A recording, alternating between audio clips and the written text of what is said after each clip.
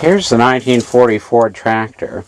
The tractor has really been doing yeoman service in keeping the fields mowed, but it did have a failure about a week ago, and I think I figured out what the problem is.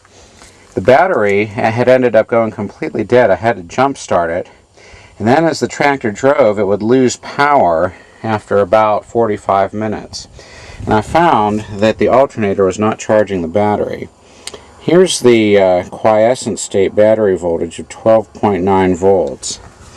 So let me, what I found is that I had to hook up the field coil wire to the alternator. I'm not sure if it's exactly a field coil, but it's something that has to be energized when the key is on in order to make the alternator work. It may be the field coil, or it may be something going to the internal voltage regulator.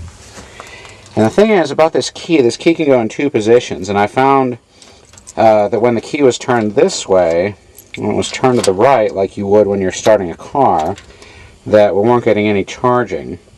I'm going to try turning the key back to see if that'll do it. I know that the alligator clip lead connected to the battery terminal and connected to that field terminal will make it charge. But let's first try cranking it with the key in the accessory position and see if that does anything, because they may have just miswired the ignition switch.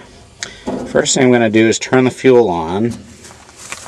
Now let's try turning the key back, and I'll crank it over.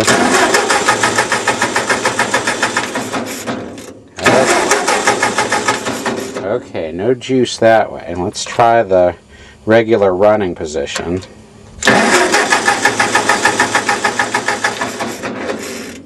And we'll let the fuel get into the carburetor.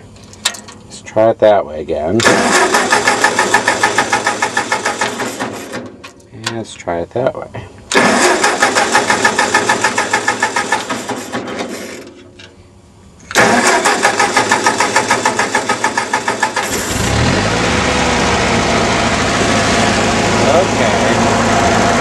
Notice that there's not enough voltage there, only 12.3 volts.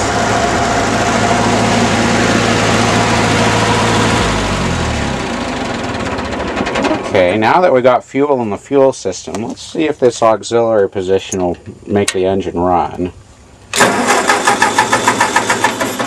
Okay, that's a no-go. Now what I'm going to do is to hook up this field coil wire, and I hooked it up down there to the key switch, to the wire that goes to that field. So I'm going to hook it up here to the battery, and we'll get the tractor started.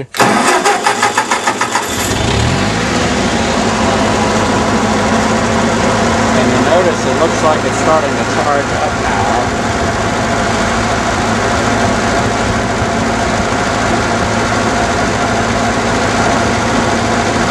Should get up to 14 volts.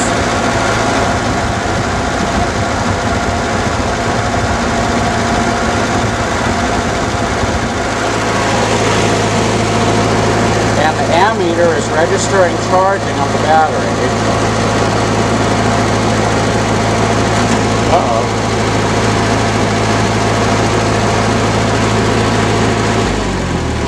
Shut it off here. We'll disconnect the alligator clip lead. The meter just managed to fall down into the battery compartment there. And I'm going to make sure to turn the fuel off here so we don't end up flooding the carburetor.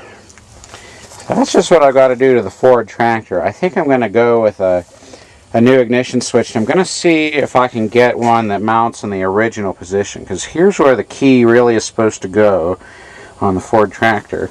Somebody did a retrofit down here and mounted it down here. But with that fixed, I should have no trouble with the tractor getting it started again.